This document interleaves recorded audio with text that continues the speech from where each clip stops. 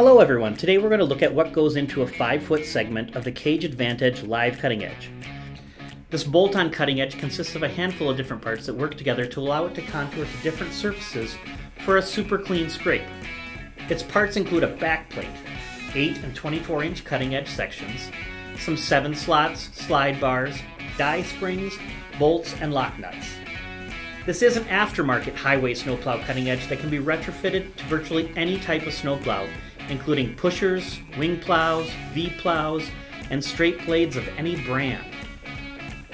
Start by bolting the backplate to your snow blade and then bolting one of the 7 slots to the front of the backplate.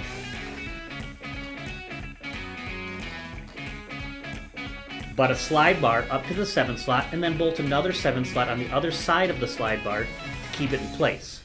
Continue this process for the full length of the backplate. The backplate does have pre-drilled holes in a DOT punch pattern. If your plow doesn't use this type of pattern, you'll need to drill holes in the plow to match the bolt pattern in the AdvantEDGE backplate.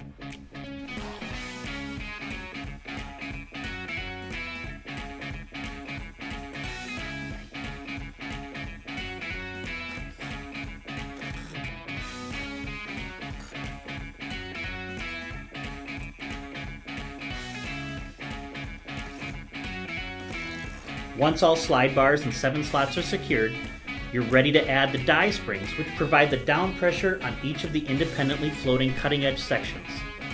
Each section is capable of accommodating up to 5 die springs. If you want the cutting edge to float more easily, use fewer springs. For increased tension, add springs. You'll find a formula in the owner's manual to calculate the recommended number of springs that should be used based on your plow setup.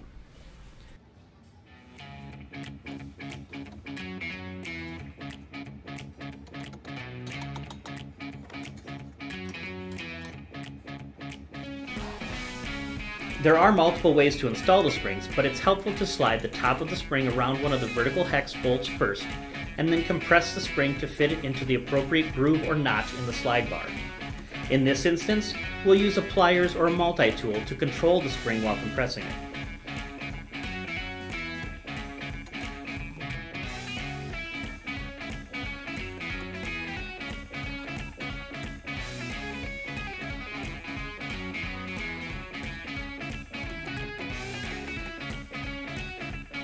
Once the appropriate number of die springs are installed, it's time to finish off the installation with the cutting edge sections.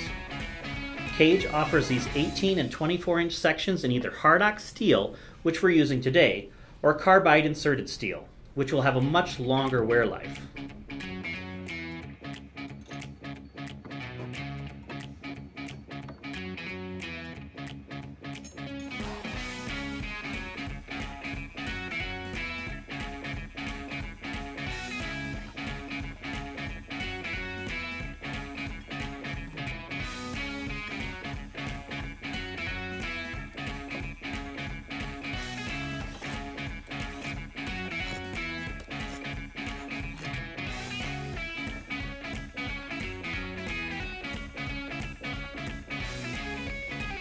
Since the tension is significant, we'll remove the spring in one section to demonstrate the vertical travel and oscillation of each cutting edge section.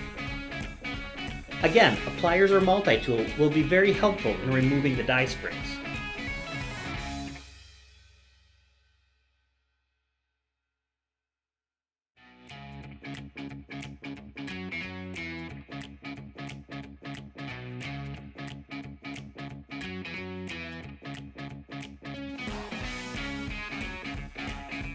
Each section allows for 1 3/8 inches of vertical travel and will tilt slightly for side slopes.